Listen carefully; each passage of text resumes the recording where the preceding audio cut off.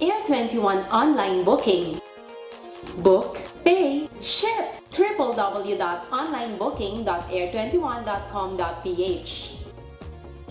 The first complete online platform for shipment booking, payment, and package pickup and delivery in selected areas in the Philippines.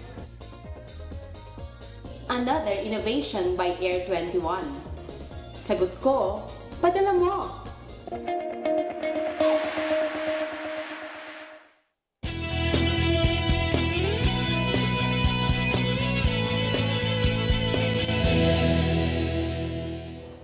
Nagbabalik ang Panahon TV. Kasama natin ang live ngayon si Pag-asa Weather Forecaster Meno Mendoza para sa mga detalye sa lagay ng ating panahon ngayong araw.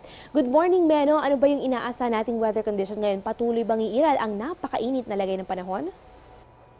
Magandang umaga din, Eunice, at magandang umaga sa ating mga kababayan. Para naman sa ating magiging lagay ng ating panahon sa araw na to, patuloy na makakaranas pa rin ng mainit at malisangang panahon ang malaking bahagi po ng ating bansa dahil nga sa umiiral na easterlies o hangin nagmumula sa dagat Pasipiko na nakakaapekto po dito sa gitnang Luzon, gaya na rin sa Southern Luzon at gaya na rin dito sa Silangang Kabisayaan at Mindanao.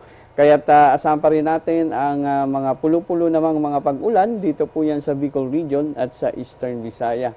Samantala dito naman sa Metro Manila at sa nalalabing bahagi ng bansa, magiging maaliwala sa ating panahon na may mababa pa rin tsansa ng mga pag-ulan. Meno, bukod nga dun sa easterlies, dagdag pa sa mainit na panahon na ating naranasan itong pag-iral ng weak El Nino sa ating bansa. Pakipaliwanag naman yung ibig sabihin kapag mararanasan sa probinsya yung dry condition, dry spell, pati na rin yung drought.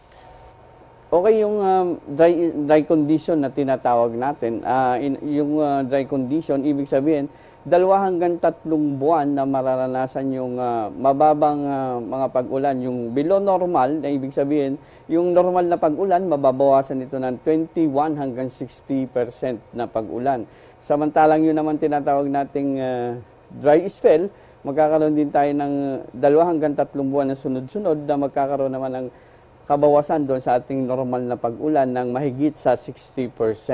At yung tinatawag naman nating drought, kinakailangan mga 5 months naman na ang ating mga pag-ulan, normal na pag-ulan ay mababawasan naman ng 21 to 60%. Kaugnay nga nito, isinailalim na Meno sa state of calamity ang buong bahagi ng Cebu dahil sa nararanasang matinding tagtuyot. Pero bukod sa Cebu, ano-ano pa nga ba yung mga probinsya sa Pilipinas na makakaranas ng tagtuyot ngayong Marso? Okay, makakaranas ng tagtuyot o drought na tinatawag natin. 10 probinsya yan, inaasahan natin ngayong buwan ng Marso. At dito sa Luzon, asahan dito sa Ilocos Norte, Ilocos Sur, La Union, Occidental Mindoro, Oriental Mindoro at Palawan. Samantala sa Mindanao, Zamboanga del Sur, Zamboanga Sibugay, Maguindanao at Sulu. Inaasahan pa nga na madadagdagan pa yung mga nabanggit na probinsya sa susunod na buwan, kaya patuloy kayong umantabay dito sa aming programa para nga sa mga updates ng pag-asa kaugnay sa weak El Nino sa ating bansa. Maraming salamat, Meno, sa mga paalala at impormasyon na binahagi mo sa amin ngayong umaga. Samantala, ano-ano pa nga ba inaasa natin magiging lagay ng panahon at gaano kataas ang temperaturang iiral sa mga susunod na araw? Narito ang 3-day weather forecast mula sa Pag-asa. Para dito sa Baguio City, mababa pa rin ang posibilidad ng mga pag-ulan. Perfect pa rin ito kung papasyalan nyo ang tinaguriang City of Pines. Ang kaakibat na temperatura, 14 to 25 degrees Celsius. Para naman sa Metro Manila, Wednesday to Friday, asahan na magpapakita ang araw pero may posibilidad ng localized thunderstorms sa araw ng Biyernes.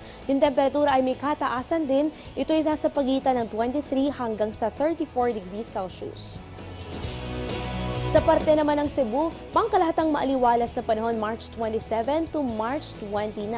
Laging dalhin ang payong sanman ng inyong lakad dahil pwede maging maulan sa hapon o gabi.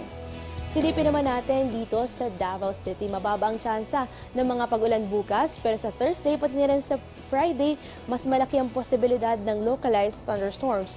Tutungtong sa 34 degrees Celsius ang temperatura. At kung papasyalan naman ang Zamboanga's Pink Beach, perfect ito dahil bukas pati na rin sa Thursday, mababang posibilidad ng mga pag-ulan. Pagsapit naman ng Biyernes, mas mataas yung tsansa ng localized thunderstorms. Ang kaakibat na temperatura sa pagitan ng 23 hanggang sa 34 degrees Celsius. Dito na nagtatapos ang aming programa. Live mula sa Pag-asa Weather and Flood Forecasting Center, itong Panahon TV kung saan walang pinipiling panahon ang pagbibigay impormasyon. Ako si Eunice Suntayas, mag-ingat kayo at magandang umaga.